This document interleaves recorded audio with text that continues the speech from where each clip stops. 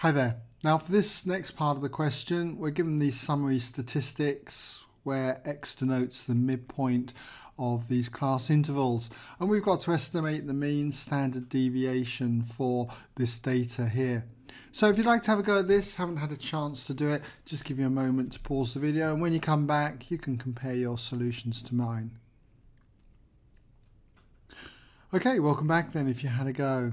So first of all, we've got to work out what the mean would be, an estimate for the mean, and it would be the sum of the frequencies times the midpoint x divided by how many observations we've got, n, or the total frequency. And we know that if we were to do this calculation on the top, it's 6,460. So we've got 6,460 divided by the number of observations, which is 85, or the total frequency. And if you work this out, it comes out exactly as 76, which is handy. And then next we're being asked to work out what the standard deviation is. And for the standard deviation, let's just put it in standard deviation. You should be familiar with this particular formula, okay? And that formula is equal to the square root of the sum of f of x squared. So we've got sigma f of x squared, and all of this is divided by n.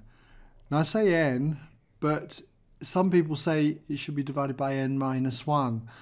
The example will allow dividing by n minus 1, but I'm going to go with n purely because I'm treating this as my population data, not a sample. Okay, if this was a sample and I was estimating the population standard deviation, then I would divide by n minus 1, but treating it as the population, I'm dividing by n, and then it's minus the mean that we've just calculated squared.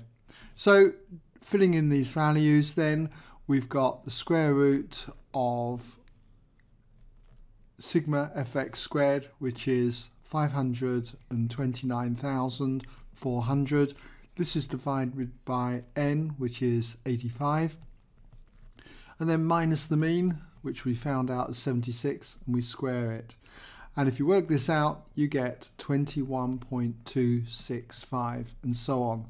And if we round this to 3 significant figures, it's going to be 21.3 to 3SF.